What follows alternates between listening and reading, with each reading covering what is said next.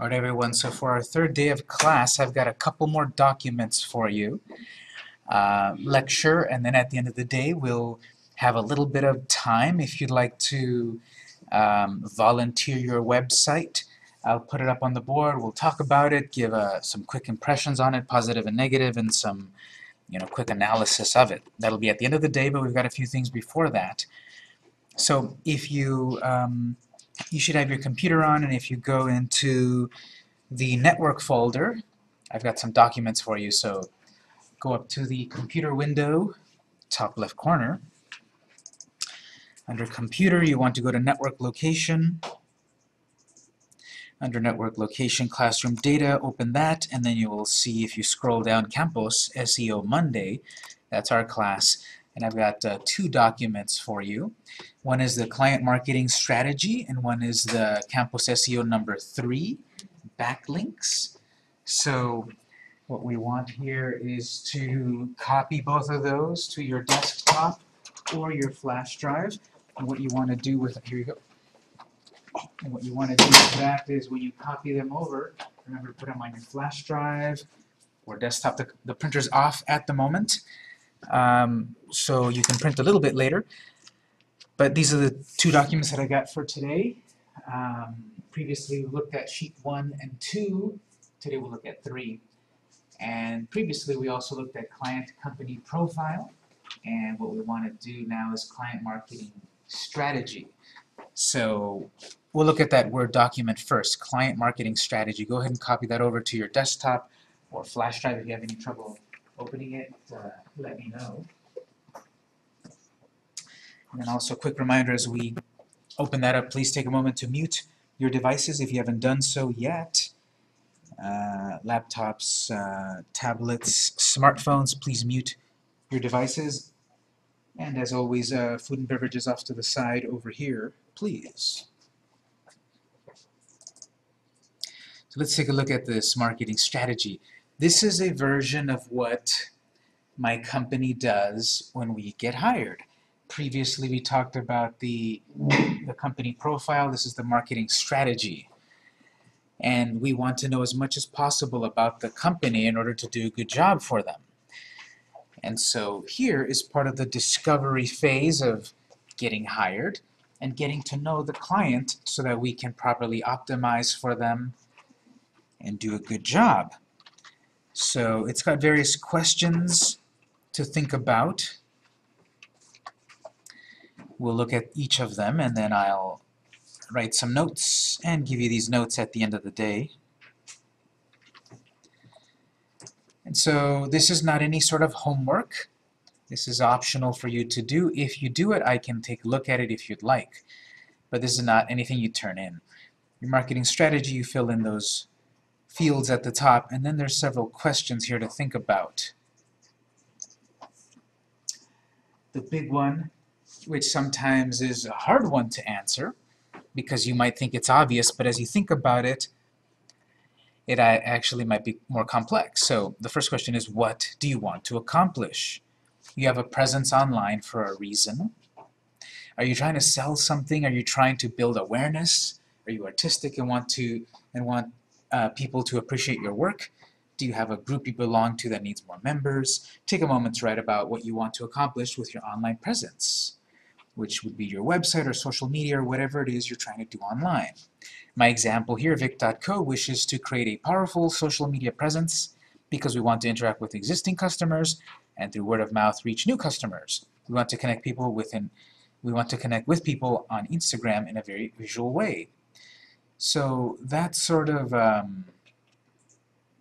answer there, any answer works to some degree, but that sort of answer there is more dense.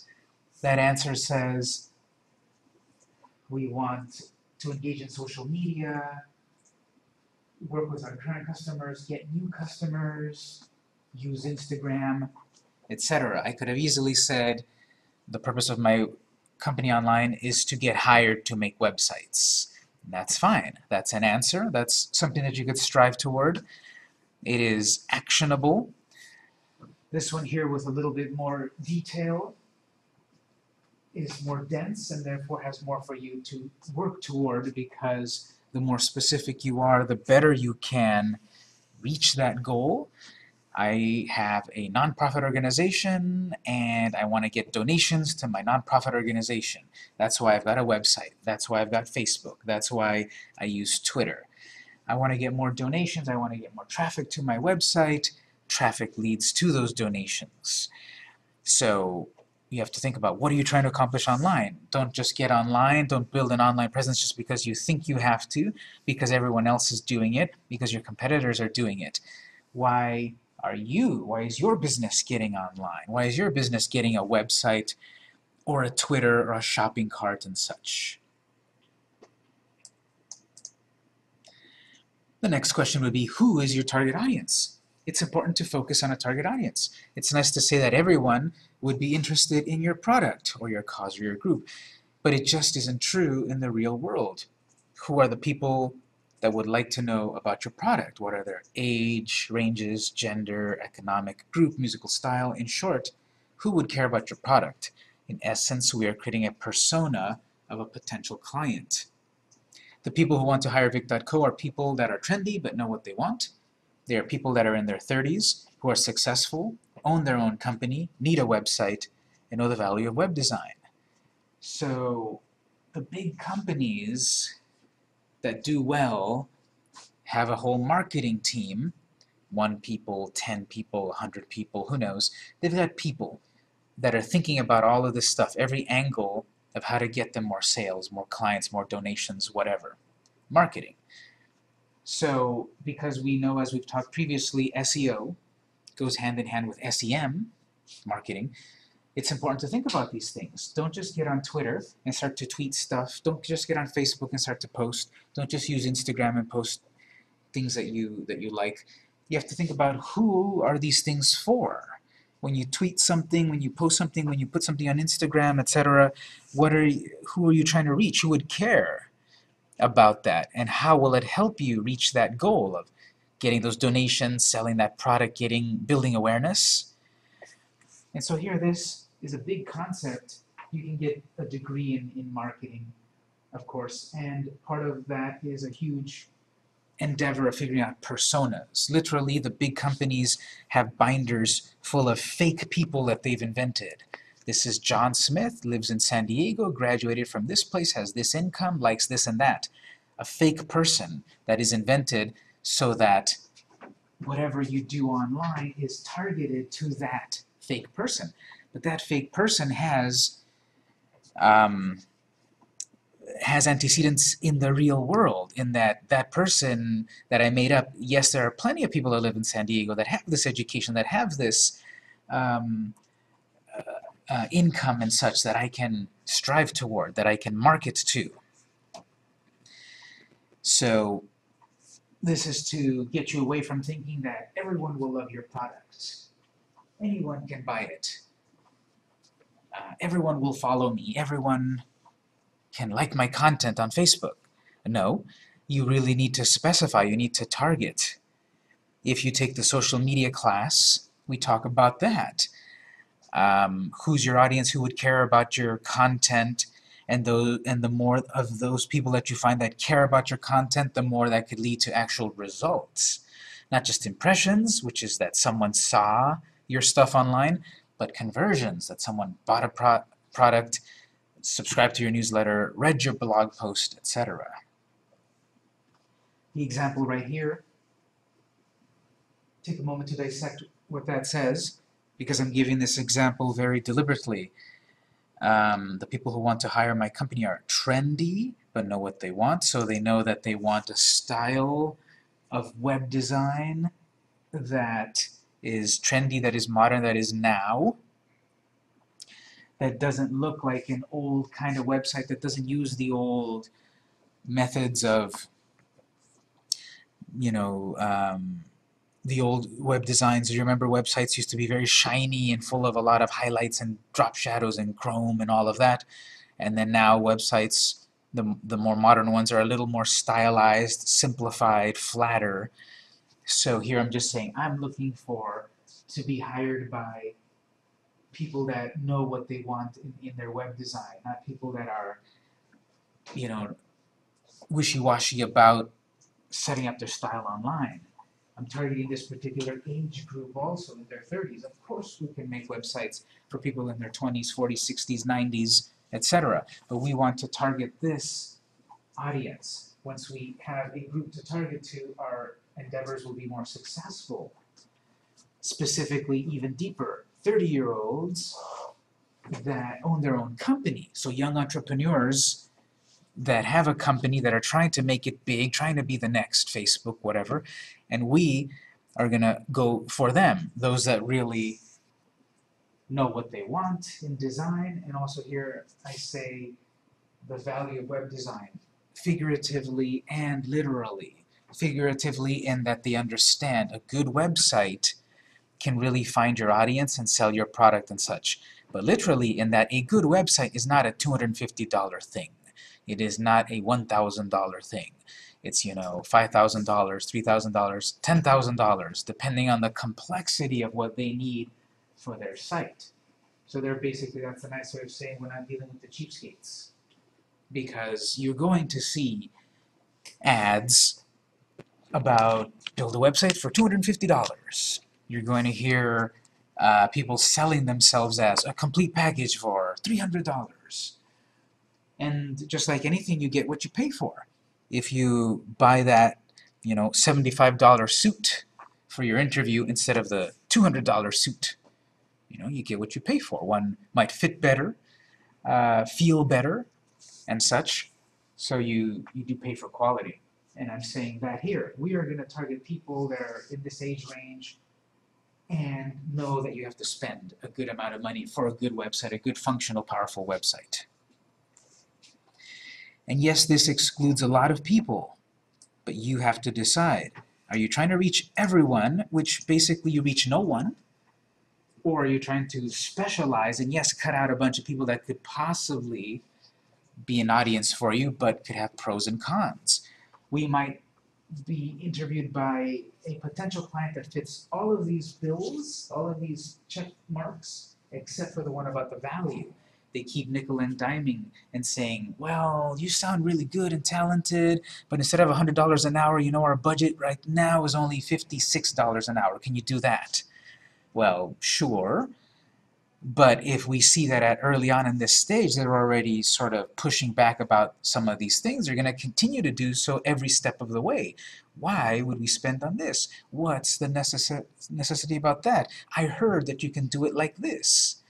So that client then, just because they've satisfied all of these requirements that we're looking for, except for one, doesn't mean it could be what we want. So we want to specify a target audience and go for it.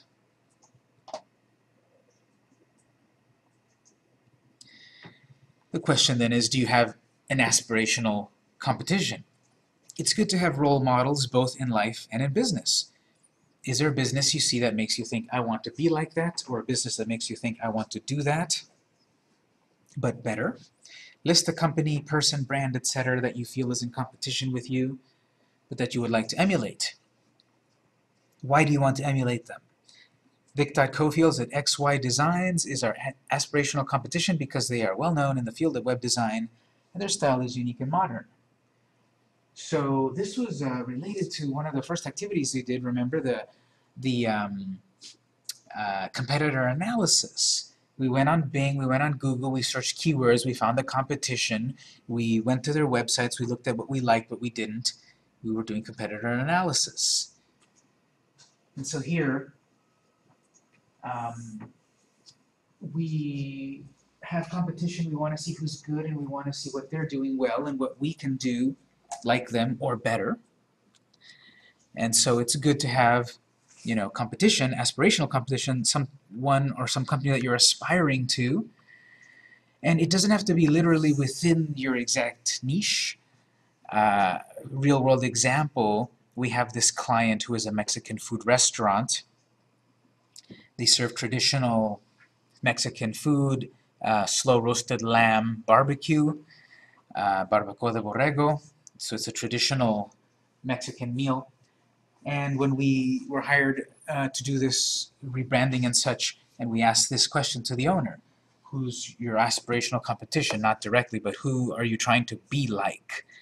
He answered, well, I want to be like Phil's Barbecue. Now, how many of you have heard of Phil's Barbecue? Phil's Barbecue, if you haven't, is a big, famous name in the world of San Diego barbecue, traditional American-style barbecue. And you would think, well, if this is a Mexican food restaurant, lamb barbecue, that's so different than Phil's Barbecue, you know, that's beef, it's got the sauces and, you know, traditional American barbecue, so how does that relate? Well, you have to think about every aspect of Phil's Barbecue. They have a you know, a 40-minute wait on the front door. There's a sign like Disneyland that says, you know, waiting here, standing here, you've got a 40-minute wait. And they've got that pretty much every day of the week. So this client wants to be like that, wants to be known as the go-to place for good Mexican food, wants to be known as a place that, you know, has a line out the door, wants to be synonymous with their particular, you know, their particular niche.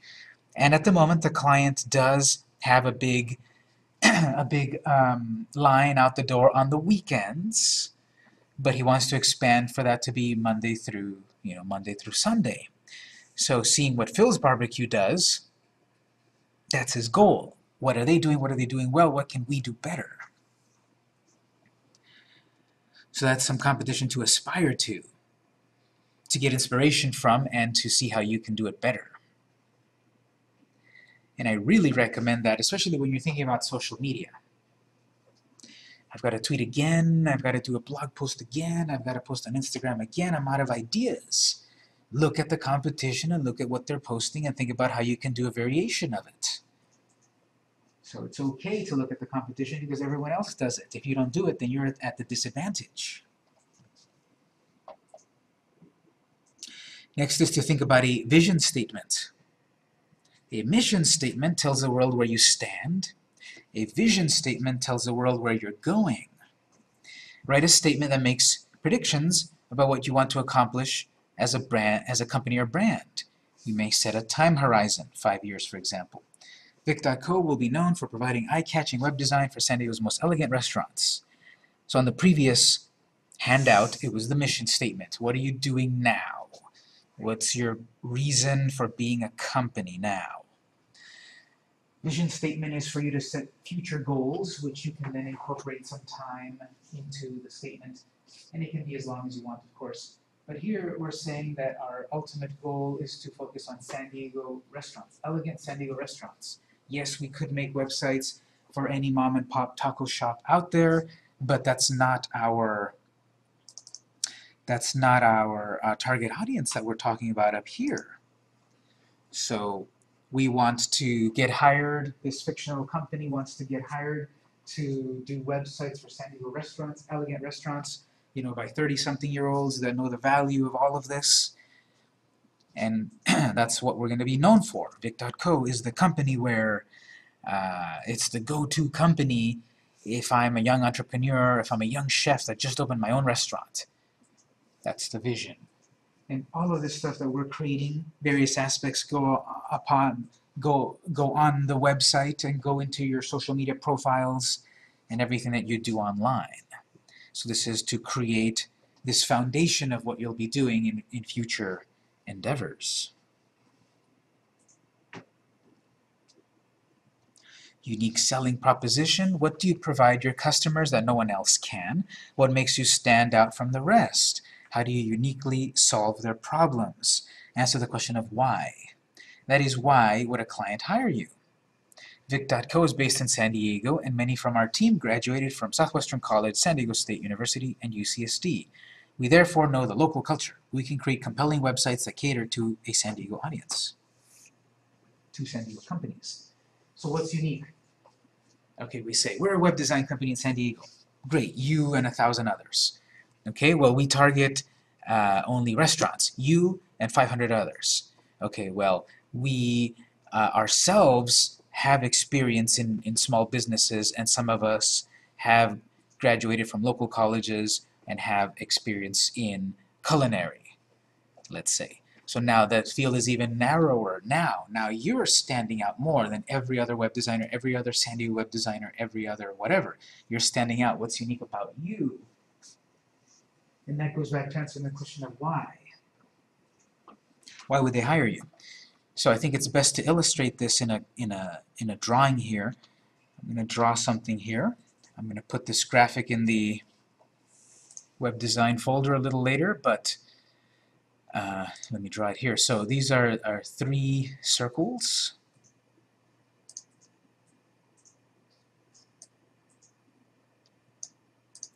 Three concentric circles, one inside the other.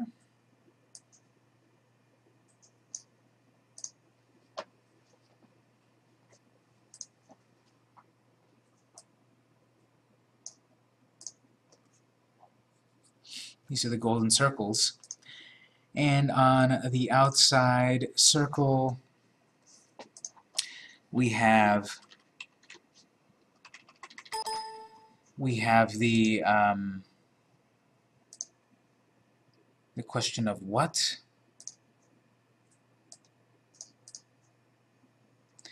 On the next inner circle, we have the question of how. And on the innermost circle, we have the question of why.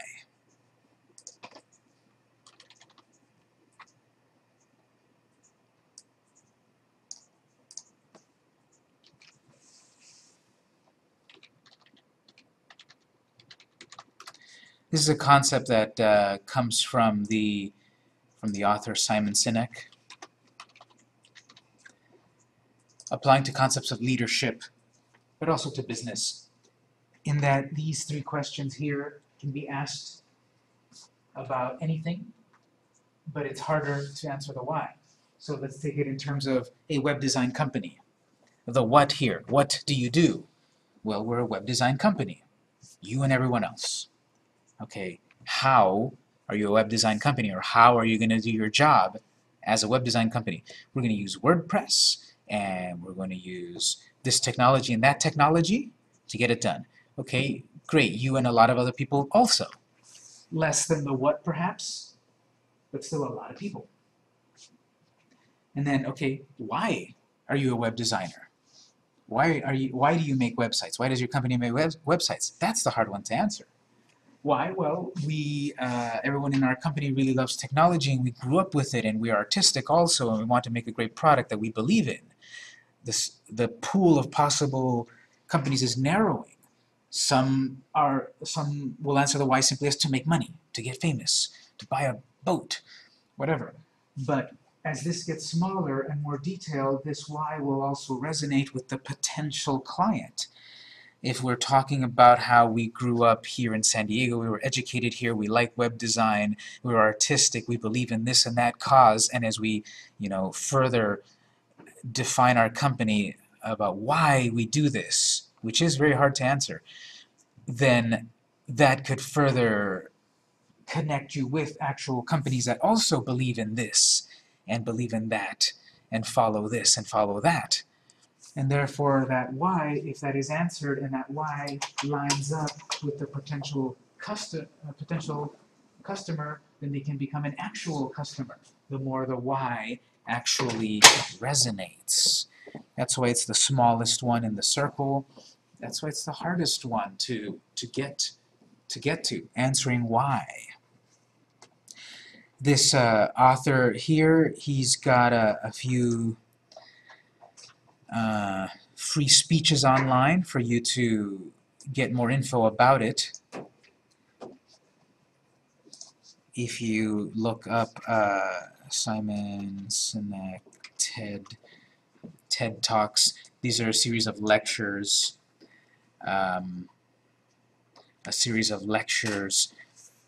Here's a free 18-minute long lecture on this concept. So the guy's name is Simon Sinek. If you do a quick search for Simon Sinek TED Talks, if you haven't heard of them, these are these lectures on a variety of fascinating topics from fascinating people. And so he would give his own theory better justice than me. But how it relates to us again, I am a realtor. I simply think, well, I need a website. I want to sell more houses. I want a website. I hear that that's the best way to do it. Get online. You know, it's not anymore as powerful to network with people. I gotta get online. Everyone's telling me I gotta get online. Okay, that's one little piece of the puzzle. You've got to answer the what, the how, and the why about selling, about being a realtor in the 21st century. So if we break it down with these three questions, what? Well, I'm a realtor. I want to sell houses. How? I have access and information to, you know, properties that aren't even in the full market yet. Why?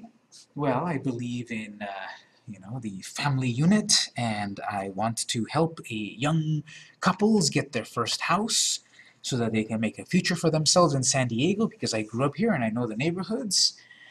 And I believe in the, you know, I believe in Southern California, and I live here myself, and I own 2 properties. So I'm trying to get out the why of it all. Why am I a realtor? Why am I trying to sell houses? Obviously, the cynical answer is to make money off of it. It's a lucrative thing.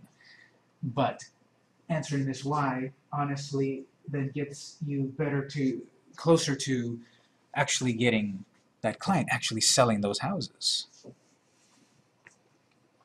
How many of you before this class have heard of this speaker, Simon Sinek? No. I do recommend you check out that free video, and he's got a couple books, of course, and all of that. But it's a big concept, and again, maybe you signed up for this class and you thought, okay, I'm going to learn about keywords and what to do in WordPress and such. But you should see it's not just that. I am giving you real advice about what we do for real clients. It's not just about, let's think about keywords, add them to the site, and we're done. It's so much bigger than that. SEO, SEM, content marketing, all of these modern topics.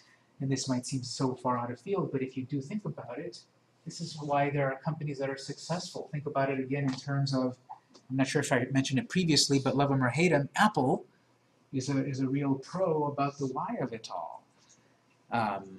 If you look at their commercials, you know, traditionally, I just saw one the other day, and they're on point almost all the time, but sometimes they miss. I think they really missed with their Apple Watch. I think they really missed on, like, why would you want the Apple Watch?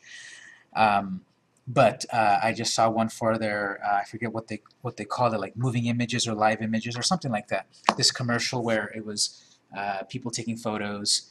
Well, every cell phone takes photos. And they showed, well, our version is you take a photo, and it also captured a moment. It's not just a single photo. You took that photo, you tap and hold it a moment, and it plays a little animation of what had happened at that moment. Basically, technologically, it saved a mini movie in addition to your photo. Now, honestly, Apple did not invent that. Microsoft invented that with their Lumia phones, actually, years before that. But Microsoft sometimes doesn't have the best marketing. Apple has better marketing, oftentimes. So basically now we all believe, yeah, Apple invented this. This is very cool, moving images built into my phone. I love it. This will be great for when I take photos of my family, and I'll never miss a moment. That's what Apple's trying to do. Not the technology, not that it basically creates a mini movie. It's that it creates a moment. Listen to the terminology too. Again, I'm forgetting the exact name, but I think they call it living moments, something like that. And the why. Because my family is very important to me, and I want to capture every moment of it. The why. And several companies are very adept at this, and many, many more are not, because they're only thinking about the what. We are another dog walking company. We are another restaurant, you and everyone else. But then the how and the why is harder to answer, especially the why.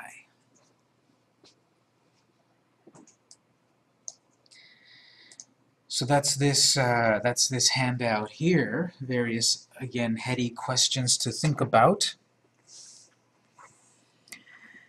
And if you've never thought of any of these topics, it's a good idea to start to think about them, because modern SEO is not just about keywords and such. It is about marketing. So any questions on this document? Or these concepts?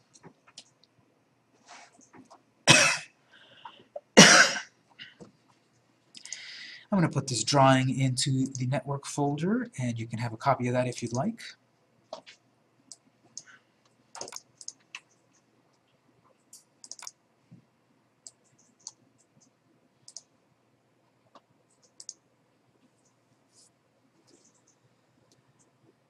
Okay, so